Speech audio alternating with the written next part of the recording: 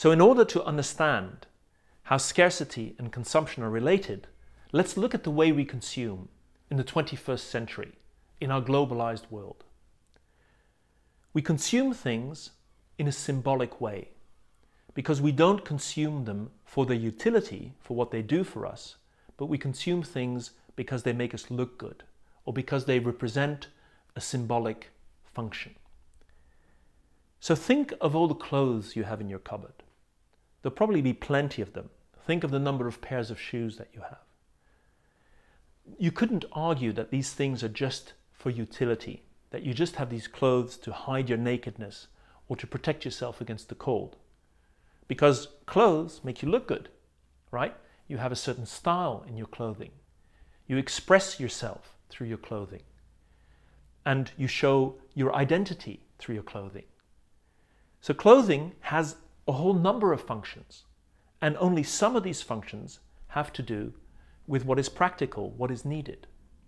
In fact, in our current consumption, it's very, very difficult to distinguish the things that we actually need from the things which are luxury items and which we don't need, but which make us feel good, make us look good, and allow us to express ourselves. If you drink a certain glass of water, or if you order a certain kind of beer or a certain kind of soft drink, that is also a brand. You're also expressing yourself through that consumption choice. And of course, you're also drinking because you're thirsty, and if you don't drink, you're going to die eventually. So water or fluids are a necessary requirement, but the kind of fluid that you drink is an expression of who you are. And it's also a luxury in a certain way because we could just drink water and that would be fine. And so if you think about the things you consume every day, every week, every year, much of what we consume has this symbolic function. It's not just the clothes. Look at cars, right? There's all kinds of shapes of cars and all kinds of sizes and all kinds of prices. Now, if cars were just about mobility, then any car would just get us from A to B. It wouldn't matter what kind of car you're driving. And yet see how proud people are of their car, how they impress other people with their cars. You know, we all know the kind of people who drive really big cars to impress people, right? So you could see that also in mobility, some of it is practical, how do I get from A to B, and some of it is symbolic.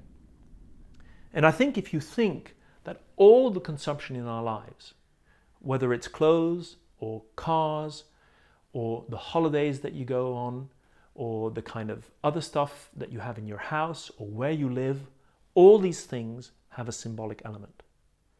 And so it's really not about utility, but is how do we make sure that people have a sense that they can express themselves through their consumption. All of our consumption is symbolic, and that has an influence on solving this question of scarcity. Now, the question I have for you is, think of everything that you own and think of what the symbolic function of your possessions is.